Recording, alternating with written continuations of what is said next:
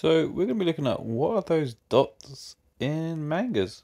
So I started off by just sketching out my panel, doing an outline, then doing a more refined outline, and then adding the final outline, like deciding where those lines really go and putting them down. Once I'd done that, I was kind of like, well, time to shade it in. And if you're enjoying this video, please give it a like, a share, and a subscribe. It really helps the channel and it is appreciated so much.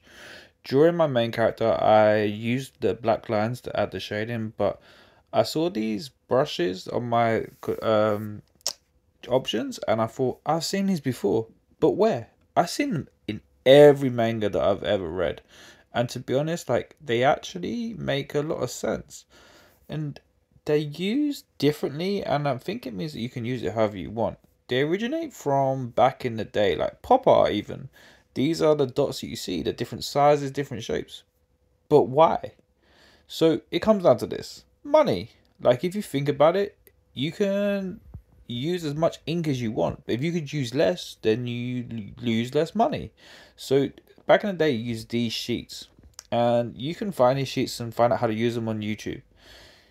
Yes, I did just say you could look at other videos on YouTube and promote it. It's a great place to find out why.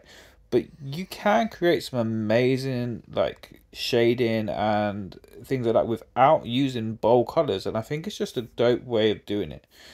Doing it digitally is so easy too. You just go onto a website and start downloading the brushes like this. You upload them to your computer and then you just select them. Once you've done that, you can pretty much use them and you can download different sizes, and of course you can just change the tones, then just start painting onto your canvas.